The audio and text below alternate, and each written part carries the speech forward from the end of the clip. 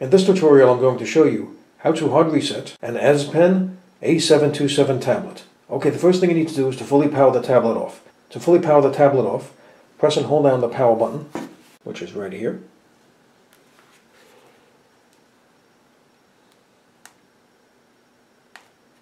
Okay. Okay, with the tablet fully powered off, you need to press and hold down the power button and both volume buttons at the same time until you see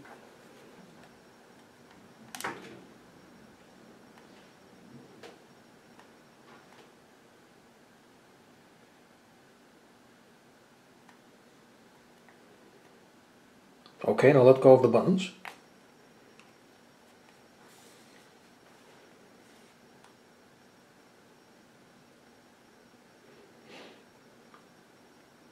Okay, now using the volume down buttons, go to Wipe Data Factory Reset. Now press the power button. Now the next thing you need to do is to keep pressing the volume down button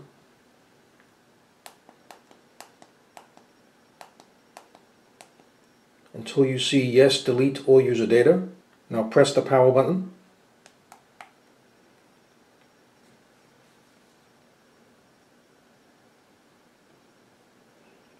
Press the power button.